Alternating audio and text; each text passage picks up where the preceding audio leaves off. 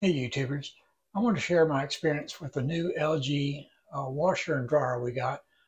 We have a problem with the new washing machine.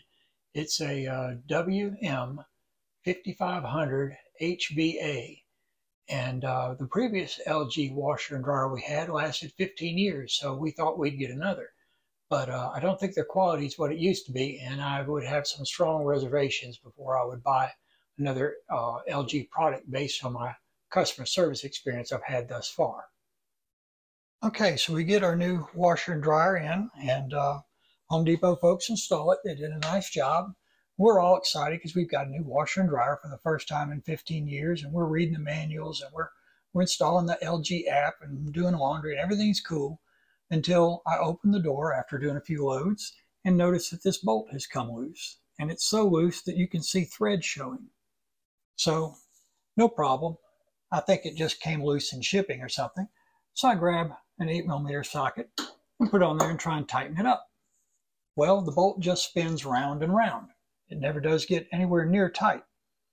So I go online and I go to the LG chat and I give the customer service representative my full information, and I give them the model number and the serial number, and as soon as I explain that this bolt is coming loose, I get disconnected.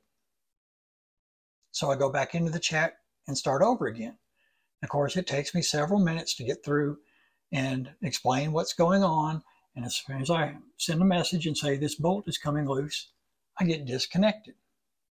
So I then try calling them on the phone. Of course, it takes half an hour to get a person on the phone, and they have a thick accent. We're having a hard time understanding each other, but eventually I managed to convey all the information, and I explain, the model number. Yes, we bought it from Home Depot. It was professionally installed. Here's the serial number. Here's my address. Here's my phone number, all of this stuff. And I tell the lady the bolt, B-O-L-T, at the top of the hinge, H-I-N-G, is coming loose, and I get disconnected. So at this point, I'm getting pretty frustrated. So I email LG, and I include photos, and I explain everything that's going on. And they send me back this letter. And I want to point out this next to the last paragraph. It's important to note that all manufacturing defects are covered under your warranty for up to 1 year from the date of purchase. However, in the event the issue is determined not to be a manufacturing defect, there may be a diagnosis fee. So now I'm being threatened with a diagnosis fee for them to come look at this thing and determine that it does in fact have a manufacturing defect. This is some of the worst customer service I've had on a new product in years.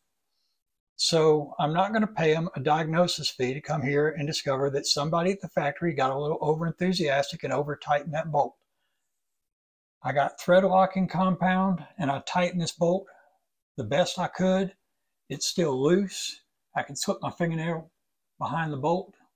I hope the door stays on, and I guess that's the best I can do because LG is not willing to stand behind their product. So although it looks real nice and what have you, the warranty doesn't mean a thing. They're not willing to stand behind it, and they're not willing to step up and do what's right. So I'm not going to buy any more LG products. And we're looking at other brands now that we need a new refrigerator.